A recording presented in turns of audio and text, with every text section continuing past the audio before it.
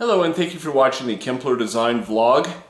We're going to look at a really large window, and in the Reno and Tahoe areas, builders are putting in very large sliders. Let's take a look at this one. I said slider and then added the S. Did you catch that? That was ridiculous.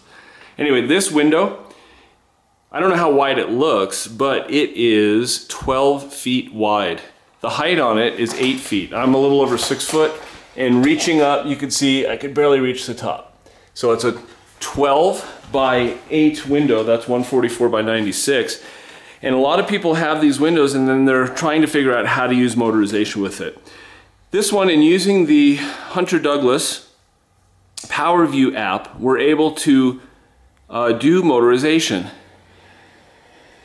But the thing you need to keep in mind on this is that not all fabrics are capable of being lifted by the PowerView motor.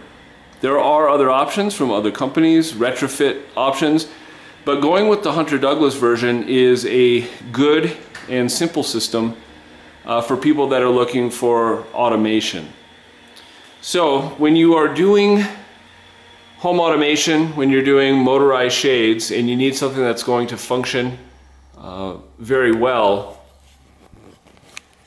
you want to make sure that you're looking at the right motor system, you want to make sure you're looking at the right fabric, and you want to make sure that all of your functional needs are going to be handled appropriately. Thank you for watching the Kempler Design vlog.